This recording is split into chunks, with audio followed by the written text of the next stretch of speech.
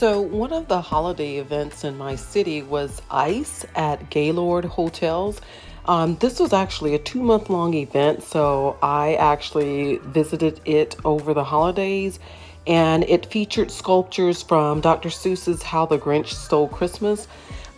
These sculptures were so huge. They were larger than life displays of this Christmas story.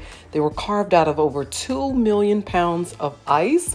It was really, really cold in here. It was about 9 degrees, but it was definitely worth it. Take a look at some of these pictures. It was absolutely just incredible to see someone with so much talent actually did this.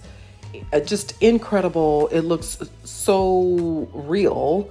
It doesn't look like ice at all. It actually looks like I don't know, like dolls or just something other than ice, but it was just so incredible to see this.